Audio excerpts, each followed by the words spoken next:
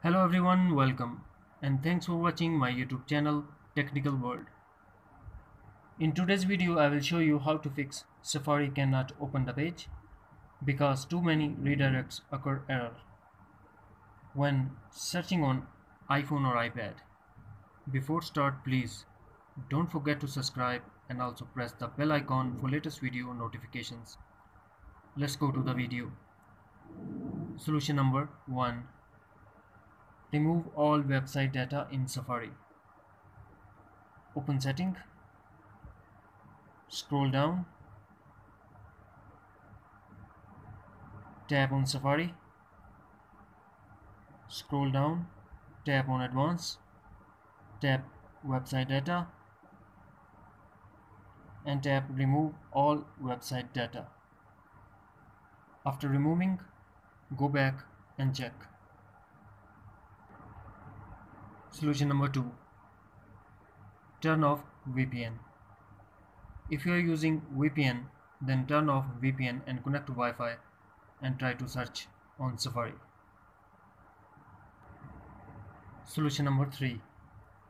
Refresh airplane mode. Open setting, enable airplane mode, wait for a couple of minutes and after that disable airplane mode.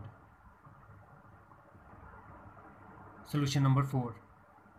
Force restart your device by pressing home button and the power button at the same time until the Apple logo appears, and also depend on your iPhone model. Solution number 5. Reset network setting.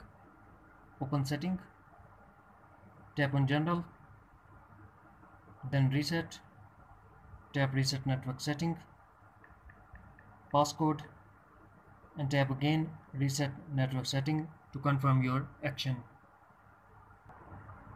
Solution number 6. Block all cookies in Safari. Back to setting and tap Safari, scroll down